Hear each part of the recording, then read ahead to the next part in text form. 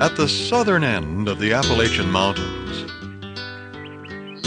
where the mountains roll down to fertile plains,